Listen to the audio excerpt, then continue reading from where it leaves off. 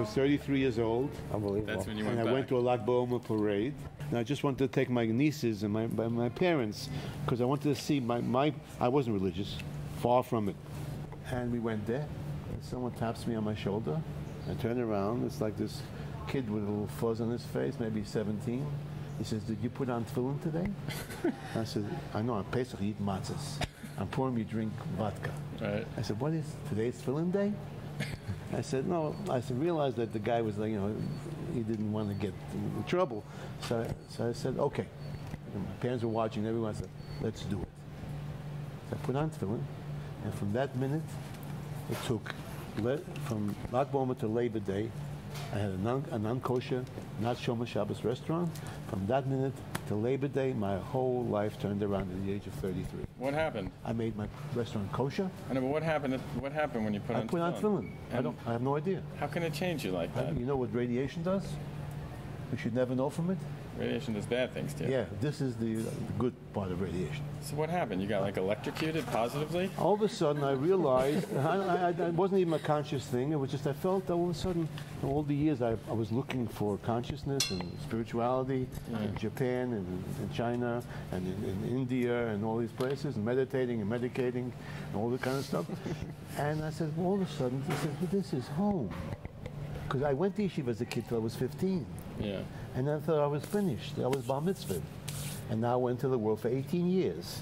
We went from the big, fat, black Footsie Cat, which was a West Village hangout, to Tangier. Nice. On a Yugoslavian freighter that took 11 days, and it cost $200 with meals. And we landed in Tangier, and we rented a house for $20 with a live-in Moroccan lady, and there was just smoke, and days went by, and mint tea and soup, and Doesn't sound bad. And then years went by. What did you get out of that lifestyle? I got out of it. But why you were doing it? But why you were doing it? What were you getting out of it? I said, look, the alternative to the only reason it's like by choosing by elimination. I said the alternative to this is establishment. I was in college. So if I'm not going to do this, I don't have to go to college. I'm not interested in going to college. I'm not interested in going into the establishment. So this is the only thing. But you did for a long time.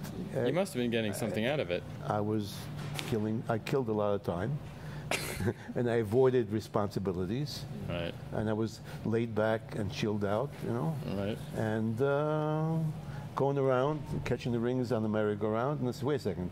After many years, I said, wait a second, I think I've been here before. What are the parallels between that lifestyle and what you're doing? There's a spiritual, there's Yes. some spiritual component. Obviously, Absolutely. you're the kind of person who, is attracted to both. So tell us, what's I found the difference basically is between a circle and a spiral. Okay, what does that mean? A circle is you keep going around, and it's like a Pavlov. You go around, you come over here, you get this, and come around. But a spiral is a continuous upgrading, up movement to a never-ending.